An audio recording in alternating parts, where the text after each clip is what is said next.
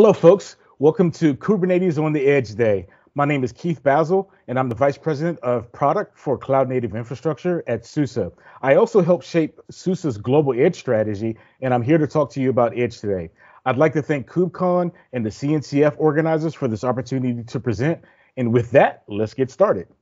So I wanted to build on the quote that was given by the Linux Foundation. And here it says, the edge computing space will be 4 times larger than cloud and will generate 75% of the data worldwide by 2025. That's a very bold statement. And with that statement, it gives us quite a bit of runway to work into that space as we move forward. So walk with me, if you will. If you can imagine a global deployment of 7,500 remote locations, and within those locations, you've got 1,000 industrial IoT devices at each one of those locations, right? So when you do the math, you're looking at 7.5 million things that need to be orchestrated and managed at the edge. And so the big takeaway here is that the law of large numbers is absolutely at play here, and we need to be ready to scale to meet that challenge. And so to add to that complexity, we're seeing deep and diverse edge scenarios. And this goes from underwater deployments all the way up to satellites in space and everything in between. And so Kubernetes is being used to manage cloud native applications everywhere across that spectrum. And so within our ecosystem here, we have the facilities to tackle this challenge. And before we dive into that, let's establish a framework for defining what the edge is, because everybody has a different definition of edge, right? And so collectively, we found it very useful to establish this baseline definition of edge so that we can have meaningful and relevant discussions going forward. And so the first thing I want to walk through here is what we call the near edge. So just walk with me for a second. Off to the left-hand side of the screen is the centralized services, large data centers, and the like. So that's where all the centralized services are today. And so as you move from left to right, you get closer and closer to the edge. And the first thing that we run into is what we call the near edge. This is absolutely the realm of the communications service providers, right? And so you've got the telcos here, you've got multi-service operators, the cable companies who provide voice, video, and data. You've got a movement called MEC, multi-access edge computing. So these MEC deployments are actually very interesting because we're seeing demand for MEC solutions that support what's on the right-hand side of that line of demarcation there. And there's a few things here that are nuanced in the diagram that I want to expand on. So number one, the border around that near edge definition is meant to represent two things. One, it's meant to represent the logical network, the IP space, if you will, for that segment. And it's also meant to represent the infrastructure that's within that segment. And the biggest differentiator that supports the definition of the near edge is who owns and operates the IP space and who owns and operates the infrastructure that's within that space. And here, again, as I said, this is the realm of the telcos, right? And the last thing I want to call out is that line of demarcation is critical because there are some edge solutions or applications where the communications providers are providing appliances that go up to and sit on that line of demarcation. And if we go back to that IP space definition, the IP space that's attached to that device is managed by the communication service provider. In fact, that gear is typically owned by them, and they offer services to the end customers on the other side of that demarc. So that's a really critical thing in terms of ownership to help us define what that near edge scenario is. So let me move to the next portion, which would be the far edge. And so again, we move to the on-premises side. This is the remote location, and this is where things get really interesting. And so again, the border there is meant to represent, let's say, a layer 2 domain from a networking perspective. This is customer owned and managed IP space. This is customer owned and managed infrastructure in the form of like hardware that supports your Kubernetes clusters, right? And so we've got boxes there. If you see visually represented, we've got boxes of various sizes to represent multiple cluster sizes. So in some, for example, manufacturing use cases, they've carved out a portion of the data center a portion of the factory to act as a small data center, and they've got classic 2U machines racked up, and they treat it like a data center. And those are very large clusters. We also have locations that have a single node cluster to serve their uses as well. Also, they're shown on the screen are 3 broad industries where we see the far edge playing, right? So you've got commercial, you've got industrial, and you've got public sector use cases. And we think the majority of the far edge use cases will fall under those 3 categories. And so the clusters that are running in that space typically, obviously, would support cloud native applications. And those cloud native applications represent a transformational business value that's actually pushed to that location where it can do the best good. And many of these use cases have the local Kubernetes clusters within the premises to actually aggregate data from the IoT devices and sensors and such. And that's actually a great segue into the third segment of the edge. So far we've talked about near edge, we just covered far edge, and finally we've got what we call tiny edge. And I absolutely love this name. I heard this naming convention at our Edge conference in the fall, given by folks from Microsoft.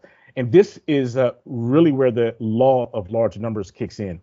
So this space is early, and we are encouraged by the yeoman's work being done by Kate Goldenring and Edward Wong in this space. Both of those are Microsoft employees. And under their leadership, Microsoft has introduced an upstream community called Ocri. And Ocri is all about solving the problem that we have in the tiny space, the tiny edge, or the fixed function device management space.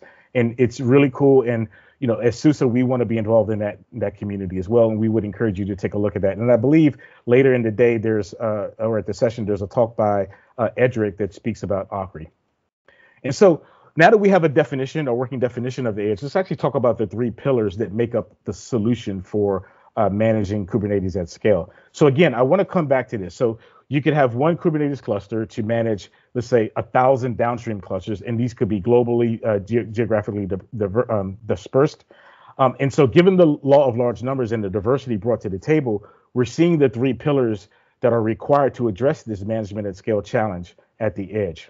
And so the first pillar would be one of the distro, right? And so we're very fortunate on the Rancher side to have released K3S to the world, and it's a very popular distro. Literally with one command line, you can have a CNCF certified distro running on very lightweight hardware.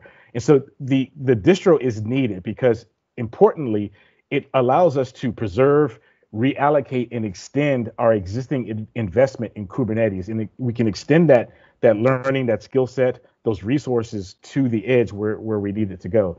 And second, we need a distro that thrives in those resource-constrained environments, the remote locations with limited connectivity, and also within, as a Kubernetes layer in some of the edge applications that we're seeing, appliances that we're seeing. And then the second pillar here is a lightweight operating system. So there's many options there where you have a lightweight operating system that's container native or container native friendly. Is probably a better way to say that. And we believe this is required to provide a low attack footprint from a security perspective, and also, more importantly, to allow us to manage the full lifecycle of that operating system. Because when you're managing, let's say 7,500 or anything, managing the lifecycle of the operating system should be done in a Kubernetes way, right? And then lastly, the third pillar is management. And so for us on the Rancher side, it's our Rancher management platform, but more specifically, it's the ability to adopt a GitOps approach to managing downstream Kubernetes clusters at scale. And so people are precious. And those that understand our space, they understand we need to adopt technology that allows us to leverage our skill set so that we can scale out our management capabilities to those large numbers of downstream clusters. And so we think that the GitOps approach is one that naturally fits the Kubernetes declarative model to manage infrastructure quite nicely. And so when you look at all three of these pillars, we think this is the minimum set that you're going to need to have an effective Kubernetes at scale management solution. And so again, Kubernetes management at scale with GitOps is great. A lightweight distro such as K3S or any other related variants, and then a lightweight operating system that's focused on the cloud native the cloud native space. And so when you look at it all together, you have that solution at the bottom. It will allow you to attack and manage all three segments of the edge. So we've got the near edge in the telco space. That's more of a classic data center play with, small data centers or regional data centers. We can rack and stack at that point. That's something that we know very well.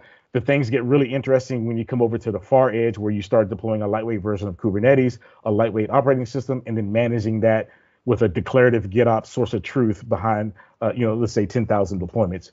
And then the tiny edge is emerging. The Acri project, we like it a lot inside Rancher, and we want to, again, contribute to that community, but it's also very new, right? So there's a handful of protocols that we support on the industrial IoT space, and we want to make sure we can mature the capabilities or the adoption of those protocols that are heavily used in the industrial IoT space.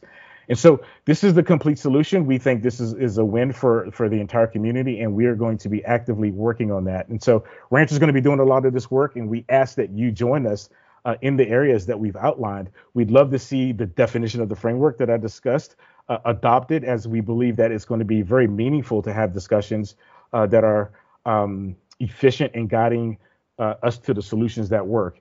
And overall, I think we should strive to remove the complexity that's inherent in our systems, right? And so with that, I just want to thank you for this opportunity, and we hope to see you face to face at the next KubeCon going forward. So thank you again for your time, and have a great conference, and we'll see you soon.